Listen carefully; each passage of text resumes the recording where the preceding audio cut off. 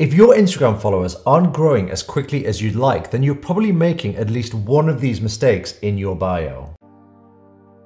There are successful artists that come into two categories. There are the artists that are just so established that they don't even need to think about what they put in their bio. People are going to follow them anyway because they are the biggest artists in the world. And then there are successful emerging artists who are growing and they need to put something in their bio that shows a little bit about their personality, and that is why people follow them. And in this video, I'm going to tell you all the mistakes that I see artists making, and some of these artists are signed to major labels. They are successful in one area, but they're just not able to convert it to Instagram followers, and usually it is because of their bio, not just their content. And then towards the end of the video, I'm going to give you suggestions on what you can put in your bio to convert your profile visits into followers. The bio is key to getting new followers on Instagram.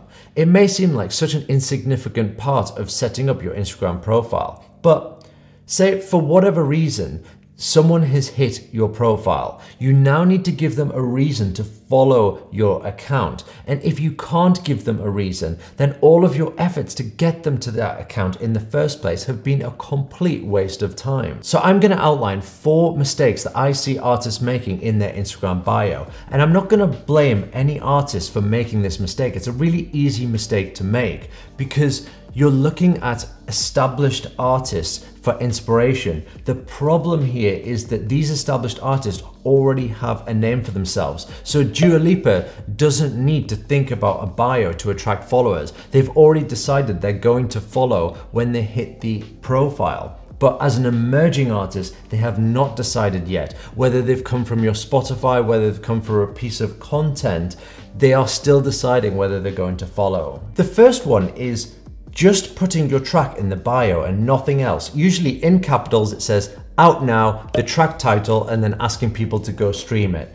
And this makes no sense to me because all of your engaged audience are going to go and stream it anyway, and then people who've hit your profile have probably already heard the track. They've probably come from Spotify. So if you're offering nothing else but trying to send them back to Spotify, you're basically saying you have nothing else about you as an artist. The next one is just putting tour dates in the bio. And I might, for some artists, if you're big enough, give you a pass on this one, but people aren't invested enough about your tour. Established artists can get away with this. If you're a huge artist and people go to your profile, and their likelihood is that they are going to be interested in your tour. But if you've got shows coming up, there is no point in telling people when your next show is. You can do that on your feed or on your stories, but there's no point in doing it in your bio, because when people read your bio, they're trying to find out what you are about, not when your next show is. The third one is a bio which says what kind of artist you are, like the genre or describing what your music is like, but that's not enough to get people to follow you on Instagram. So you might get a stream out of it potentially, but you're not going to get a follower and a lifelong fan. When someone hits your profile, you really want to be able to get them to be a lifelong fan. And there are plenty opportunities to say what you're like as an artist. All they'll have to do is scan a little bit of your content to get a vibe about what you're about. And I'm sure you'll have lots of clips of your tracks on your feed or on your stories. So people will hear your track and get an understanding of you as an artist and what your music is like. The fourth one is probably my biggest pet hate of all, which is bragging about your streams or just general bragging. It looks very needy and like you need validation. So if you've got 10,000 streams on a track, maybe the person who's hit your profile will think that's low and you're not worth streaming the track. Maybe you've got 1 million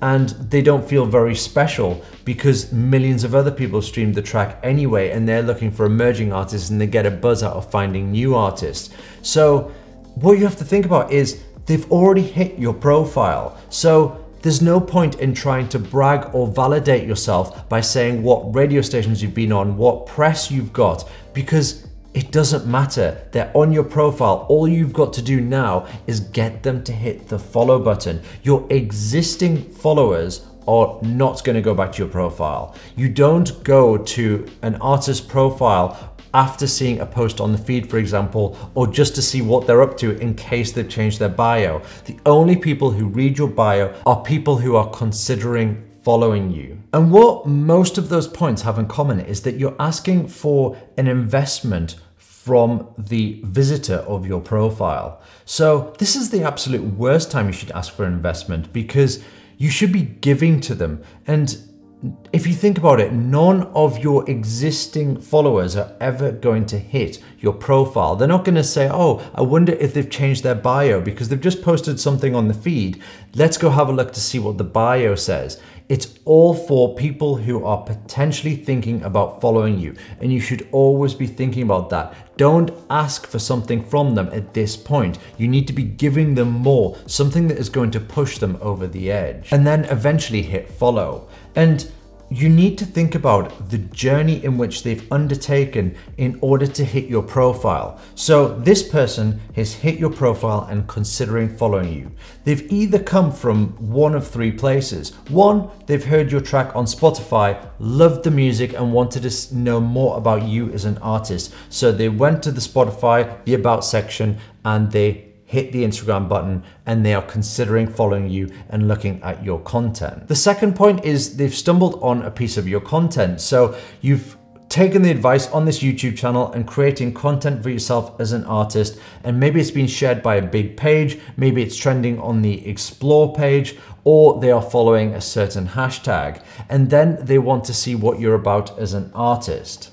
And then thirdly, their friend has probably shared your profile with them. And remember, they shared the profile. Mostly when you are sharing music with your friends, you will send a YouTube link or a Spotify link, but you won't send the Instagram profile of that artist. And if they haven't heard your music, then they're here for a different reason. They're here for the content. And then you have to get them invested enough in you in order to go and stream your track. And a lot of artists will say, well, I can't link people, so that's the only place I can link people to my music. And if you get people invested enough, they will go and stream your track. They will find it. They will find it on YouTube. They will find it on Spotify. The search functions are amazing. Whatever you put in, it will find it. So you are wasting your opportunity by putting things in the bio that aren't relevant or aren't helping to get people to follow you. So things you do need to have in your bio